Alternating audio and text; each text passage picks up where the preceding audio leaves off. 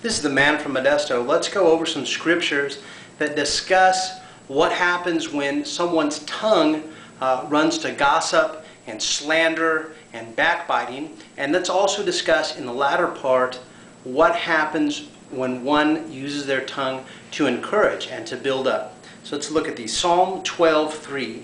The Lord shall cut off all flattering lips and the tongue that speaks proud things. Psalm 34:13.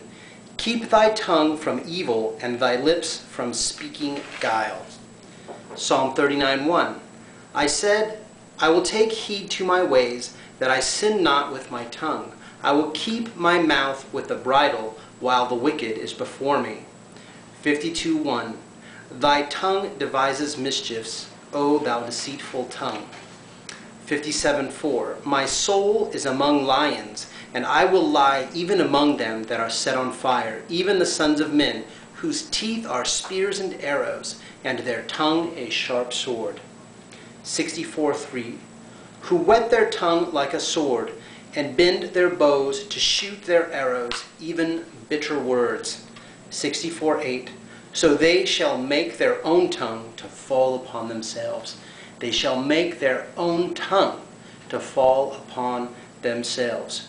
People don't understand that. They set out a snare, even speaking evil to bring someone else down, and they really lay that snare for themselves. We are able not to pass unrighteous judgment, unfair judgment on someone else, but instead the rod with which we measure is used to measure us ourselves. How many of you have spoken incorrectly or unfairly or in haste about someone else, and then at some time in the not too distant future from there found yourself in the exact same situation? I have. So let us keep our words carefully and cautiously. Now, let's see here. Psalm 78:36.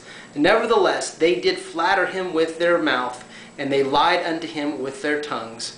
For their heart was not right with him, with God, and neither were they steadfast in his covenant. Okay, one more. Isaiah 3:8. For Jerusalem is ruined, and Judah is fallen, because their tongue and their doings are against the Lord, to provoke the eyes of his glory. Okay, now I'm going to cut to some more positive scriptures about a righteous tongue. Okay, Psalms 12:6. The words of the Lord are pure words as silver tried in a furnace of earth, purified 7 times. Psalm 15. Lord, who shall abide in thy tabernacle? Who shall dwell in thy holy hill? He that walketh uprightly and worketh righteousness, and speaks the truth in his heart. He that backbites not with his tongue, nor does evil to his neighbor, nor takes up a reproach against his neighbor. So these are the people King David is saying are going to reside in the tabernacle of God.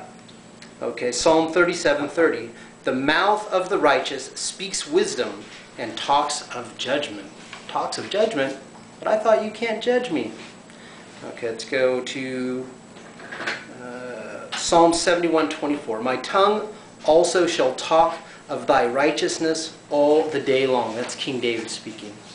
See, Proverbs 10:20. The tongue of the just is as choice silver. The heart of the wicked is little worth. Proverbs 10:31. The mouth of the just bringeth forth wisdom, but the froward tongue shall be cut out. Ooh. Let's read that one again. It's a direct comparison. Proverbs 10:31. The mouth of the just bringeth forth wisdom, but the froward tongue shall be cut out. Proverbs 12:18. There is that speaketh like the piercings of a sword, but the tongue of the wise is health. So they're saying if you are wise, your tongue is like health to those around you, as opposed to the piercing of a sword. Okay, just 2 more. Song of Solomon 4:11. Thy lips, O my spouse, drop as the honeycomb. Honey and milk are under thy tongue. So here's a description of the Holy One. Okay, Proverbs 28:23. He that rebukes a man afterward shall find more favor than he that flatters with the tongue. So that's a theme that kind of pervades throughout all of them, is that flattery God doesn't like.